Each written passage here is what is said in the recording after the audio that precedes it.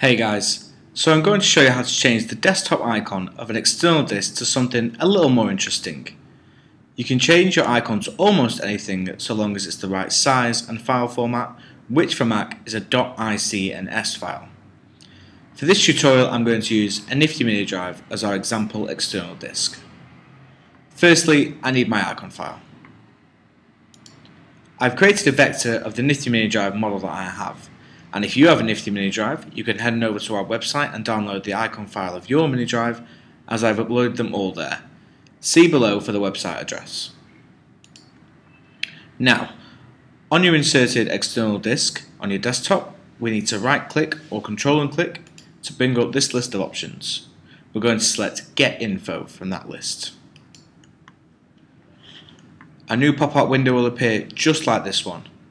Next we need to go to the folder where your icon file is, which, if you have downloaded it, will usually be in your Downloads folder. From here we simply drag and drop the icon file over to the info box of the external disk and drop it over this small icon in the top left hand corner. No, if you drop it over this larger icon in the middle, it will not work. If all has gone well, your external disk will now have its very own icon rather than the generic one it had before. If you have any other suggestions for Mac related videos, please let us know in the comments below.